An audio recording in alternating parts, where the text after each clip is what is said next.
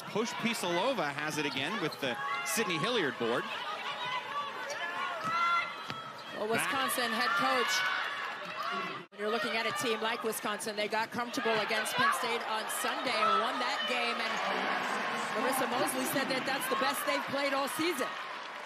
Alexis Markowski has all 5 points for the home team when they lost to Iowa 93-83, a game that was 11 days ago. Great feed from Jazz Shelley to Markowski, who's got all 7 early on.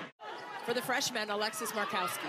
Oh, just checked into the game is Bella Cravens, and she immediately makes an impact, forcing a turnover to the Huskers, and Hybe off the marks and in.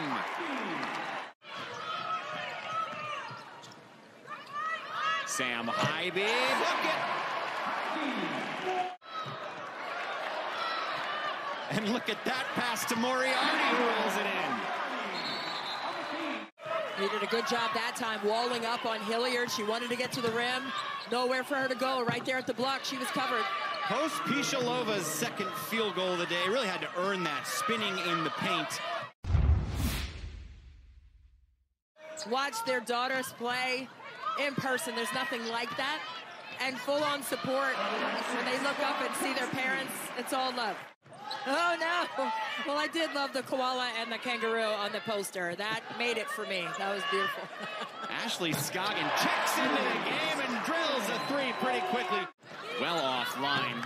Nice positioning for a rebound by Douglas, but here comes Nebraska. They can run. Another one with Scoggin. They like that for a reason. And not allowing penetration and finishes at the rim. As for why are they looking? Oh, great feed there. Perfectly in the paint once again to Hilliard. That's what hurts your zone the most when teams score in the paint. Schrammick, a tough shot between 2 defenders. Taking that cut hard, getting great positioning inside with a strong seal. Hilliard doing exactly what they need her to do. Which worked well for her in the first half, but nobody's scoring the first 2 minutes here. Till Ashley Scoggin lines up a 3, her 3rd make of the evening. Right there, Mike, they had to get one of them to go. Probability tells you, but still can't settle for it. Now, is it fool's gold that one went in? You don't want to settle for taking a bunch more 3s. Schrammick couldn't handle the pass inside, so Jazz Shelley still scoreless, but dishing the ball effectively. Bella Cravens on the receiving end. She'll head to the line for a 3-point opportunity. And all of her scoring has mostly come inside.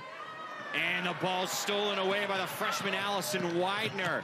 Nebraska on the other end. Widener finishes the deal. We know it's Iowa and they can score on anybody, but the word she used when they gave up 90 points 2 out of 3 games to the Hawkeyes was sick to my stomach. Ruby Porter comes away with it. Jazz is up to 5. Let's not count out that triple-double possibility just yet. I mean, they want everything to change about Wisconsin women's basketball, and great pass inside to Hybe, who can't finish, but does on the second chance. Well, she did say that the fans in Wisconsin are very supportive, and they are giving her just a full load of encouraging words and emails. It's not like they were instant champions. They were 1 game above 500 her first year and got better each of the following 2 seasons. That's why she's going to be magnificent moving forward as the head coach at Wisconsin. Especially a new coach, she sort of said that's not what her plan is, because she wants to make sure she knows who the person is and that it all fits with what the program is going to be.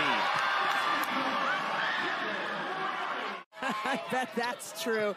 That's so funny. Yeah, everything is different culturally, but it's just beautiful to see the game changing.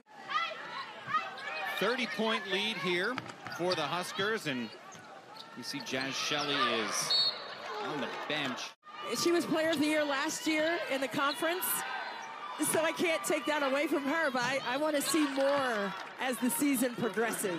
Teams, but it really wasn't that close. They were up by much more throughout the majority of the second half. They just had total control in that game. I think Jazz Shelley has been an X factor for how they play the game, and that's on both sides. That's not just offensively speaking. That's defense as well. Another triple. And there goes the bench. They're rowing.